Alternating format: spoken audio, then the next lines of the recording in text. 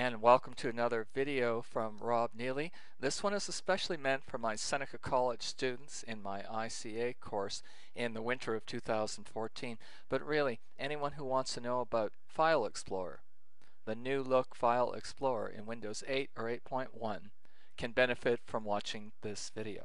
So here I am looking at my start screen. I'd like to start File Explorer. As you know, in Windows 8 in the start screen you can simply start typing a word and it will look for all instances of that word, in particular for programs or files. Now you can see under search, File Explorer has come up. I'm just going to click that now.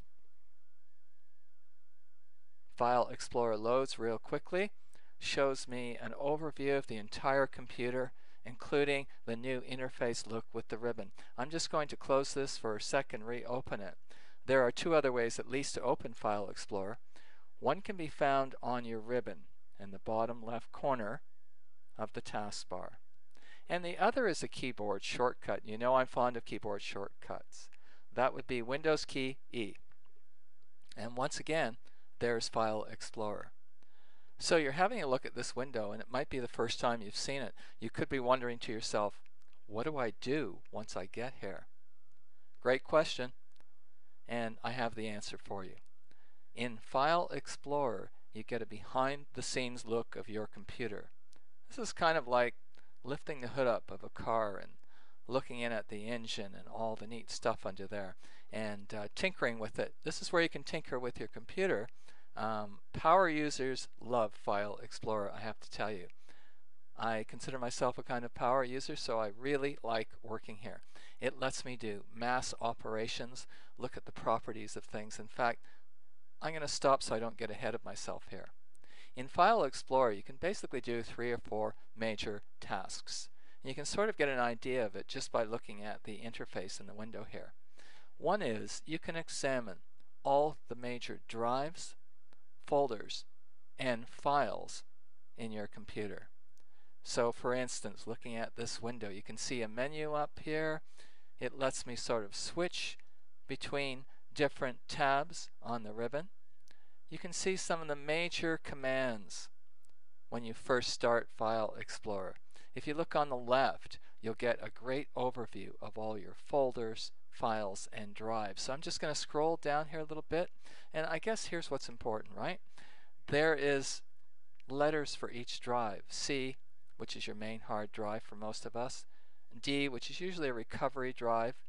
And if you have anything else plugged into your computer, right now I have my USB plugged in. You'll see that too. You can see the letter F. If you're wondering what happened to the letter E, let's just move over to the right here. There's the letter E, and that's for the DVD drive. As well, if you look down near the bottom, you can see anything that's on the network. So this is Ripley, and she's one of the computers on the network, and that's the network itself. Okay, so I get a lovely overview of the entire computer. If I click on a drive letter like C, I'll see the contents of everything on C, and that would be folders, as you can see, and files, and you'll see a file right there. Same thing with the recovery drive, although Windows probably doesn't want me to look in there. That would be typical. Same thing with the USB, and I'm just going to click on my USB. And at a glance, you get to see everything on a particular drive or in a particular folder. So for instance, for this one, Professor Neely, my USB, you can see I've got major folders in there, and in fact you should recognize one of those. It's for you, ICA 001 for the winter of 2014.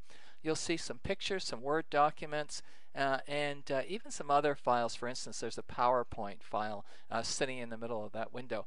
So when you click on something on the left side, like a drive or a folder, it shows you the contents of that drive or folder on the right side. And in fact, there's little ways you can help yourself. You see that little arrow there that I'm pointing to?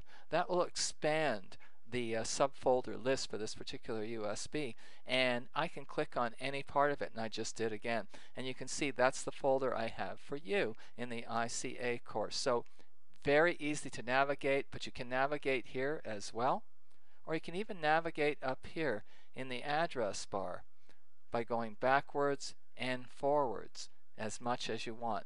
And there we are back at the overview that we had before.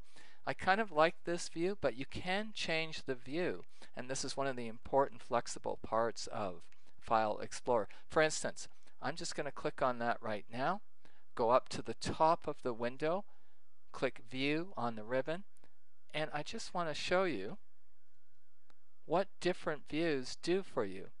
They just fit the same information into this screen in a different way, and everybody likes to work in different ways.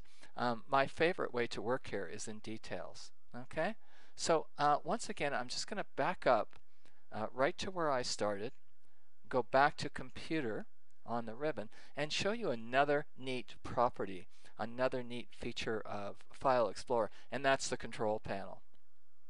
If I click the control panel button here, open control panel, from here I can do really anything I need to. For instance, recently I've had some problems with printers. I can go and look at all the devices and printers that I have on this computer. I can uninstall a program. I can make Windows easier for me to use, and there's all sorts of other things I can do when I get here. Of course, if I get stuck, I can go up one level or backwards one level if it's available. For instance, if I quickly move to libraries, I can also go backwards one level if I need to. So you've got various ways to navigate once you get here, okay? And File Explorer is the handiest thing in terms of working with files, and I think that's the real purpose of it, working with folders and files. So if I scroll down and go down to Prof. Neely, that's my USB, and say for instance I'm in the right side of the window and I wanted to copy this file. As soon as I click on it, notice what happens to the ribbon. There are commands for cut and copy. I can move it or copy it to a specific place. I can delete it if I wish. I can look at the properties of it. So I can do just about everything I might be able to do if I were actually working with that picture in its own application. I can do it from here. And once you do click on an item, you get many more options appearing in File Explorer. Okay, and there's some pretty cool options there. So I consider File Explorer as a very, very important tool for Windows users, particularly Windows 8, 8.1 users. It's got a nice interface. It's visual. It works very quickly. It gives you a behind-the-scenes look at the computer and lets you accomplish just about all of your folder and file organization tasks. So I'm just going to close that now and say, you know how to get a hold of me if you have any questions. It's Robert with 2 T's .Neily, Neilly, at senecacollege.ca. I hope you enjoyed this short video on File Explorer.